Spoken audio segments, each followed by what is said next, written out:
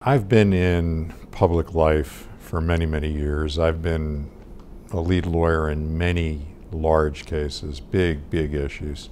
And I can't think of one that is more important to me, more important to people generally than the Whitewood case. We did this case in the most highly professional manner possible. Our firm does that in our litigation. We are famous for that.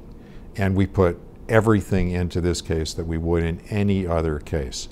So we worked it over very carefully and strategically. We assembled the greatest experts we could find on all the issues we thought might be raised. We answered every question that the opposition has ever raised in any case about challenging why there should be same-sex marriages, about whether it's good or bad generally. We answered every one of those oppositional questions, but we answered them with facts, and we answered them with experts, we answered them with a professional sense. As a case in the annals of civil rights jurisprudence, it's one of the most important.